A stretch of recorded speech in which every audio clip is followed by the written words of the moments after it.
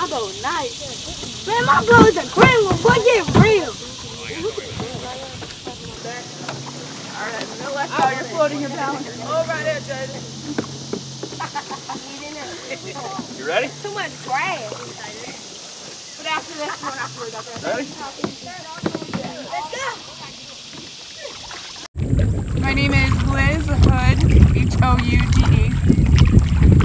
And what is your title?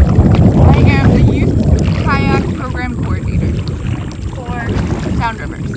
This is the last week for the program for the kids. So they've been practicing their skills and kind of building up, and this is kind of their way of showing to themselves kind of what they've learned and proving that they can do this and kind of surprising themselves and challenging themselves and being outside.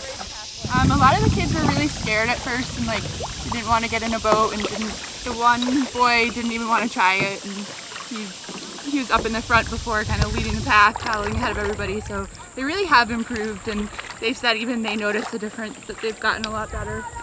Then why is it important for kids like this to get involved in this type of program? I think it's important, first of all, for kids to like play outside and just have unstructured playtime. But it's also important for them to find a hobby or an activity that they can kind of do to appreciate nature and just kind of be outside.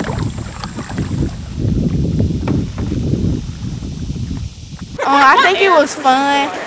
It was better paddling today because the water was as wavy as the other one was. It wasn't that hard, but it was kind of new to me because I ain't really know how to do it.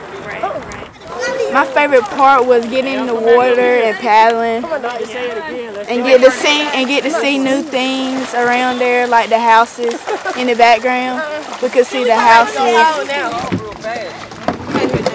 Get right here. My feet toe. No, look at me first and then you'll find out. You gotta go with her. What? Did you step on some rocks? Yeah. It hurt.